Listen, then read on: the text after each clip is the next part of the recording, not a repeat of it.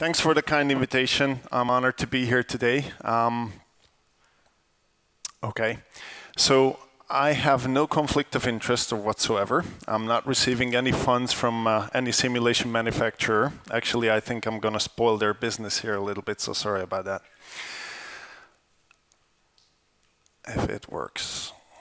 Okay, so I come from a country where pre-hospital medicine has a very long history. As you can see, my colleagues 128 years ago already carrying out pre-hospital medicine on the streets. Well, I have to admit they did not do too much simulation training at that time. Now, quite shamefully, 13 years ago, when I entered the pre-hospital arena, I didn't do too much pre-hospital-based simulation training either, but as I went to a pretty good school, I was more than happy to go on the streets and save some lives. A few years later, with many cases behind my back, both hospital and pre-hospital, I had the chance to participate in a pre-hospital-based simulation training with London's Air Ambulance. And it was amazing. I was amazed that after all those years, how much I could still learn, and not just technical, but especially non-technical skills in a week-long course. So it was there and then when my colleagues and I decided that we must take this at home. We must implement simulation training, especially pre-hospital-based simulation training.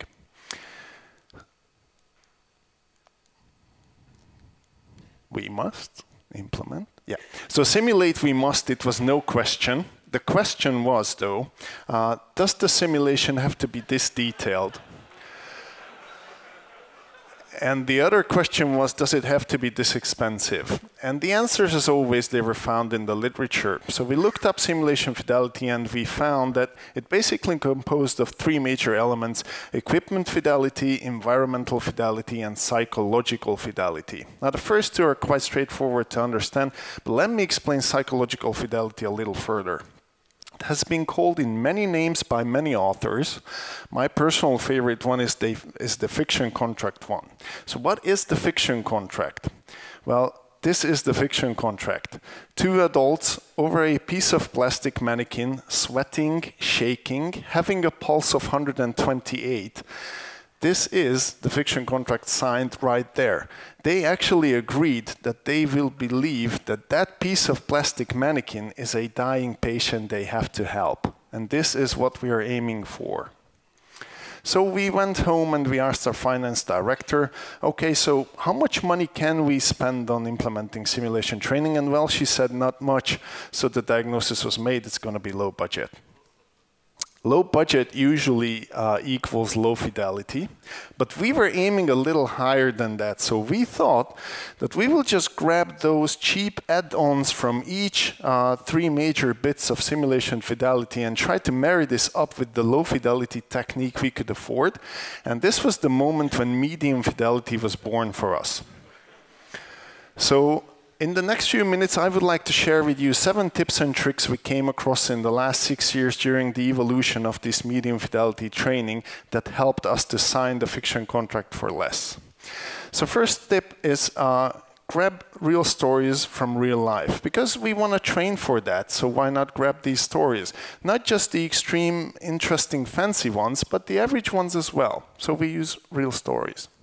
Second thing, get credible, well-prepared instructors, because the heart of any medium fidelity training is the instructor itself.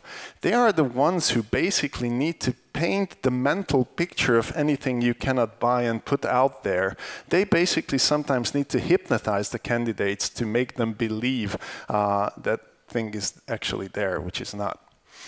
Also, we found that minimizing our own voice as instructors helps a lot with the lifelike experience. So now we use this cheap application to give the vital signs. And instead of using our own voice as instructors, we use the participants' voices to steer the scenario. Also, some distractions to steer the scenario the way we want it to go.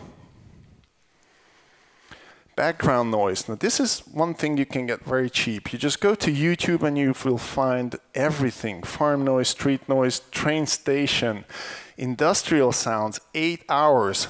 And not just once, but twice, 3 times. YouTube is really funny. There are some funny people out there.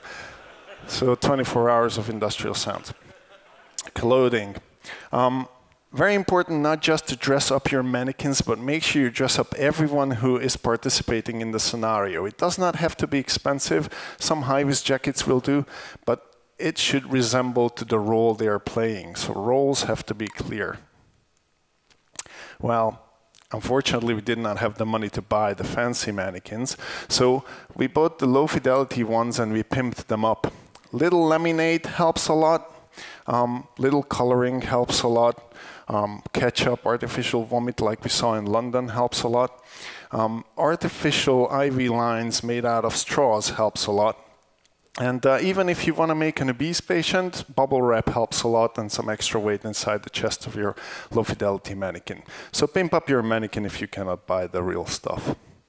Equipment DIY. Now this is one thing we became absolute professionals at. With the laminator, we can basically do anything now. Heating pads, ampules, suction units. With a little leftover sponge and box paper, syringe driver, thermometer, even an ultrasound. So this again improves the lifelike experience a lot. Now look at this pile of absolute useless junk here. In 5 minutes, out of this, you can make a perfect DIY C-section scenario with all the necessary layers to cut through and the baby inside surrounded by water. And after the baby is born, you can even cannulate the umbilicus because we care both for the mother and the baby, like we heard it before. Also, thoracotomy. Go to the butcher's, buy some hearts and lungs, and there you go. Put it inside the chest of your low-fidelity mannequin, and there you go. Perfect thoracotomy scenario to practice with. Last but not least, spoiler alert. So any unreal act can spoil the lifelike experience you built up. Like on this photo, this firefighter is sitting down, pulling on the leg. Absolutely unrealistic. This would never happen in real life. So watch out for this. Watch out for unreal storyline. Watch out for any outside noises not going well with the scenario. Watch out for humor, laughter. Watch out for wrong instructor interactions. So don't let these things ruin the lifelike experience you created. And to sum the whole thing up, I would like to say that high-performance simulation does not have to be expensive, just be creative. And I believe Chuck Norris would say something like medium fidelity rules. So medium fidelity rules. Thank you so much for your attention.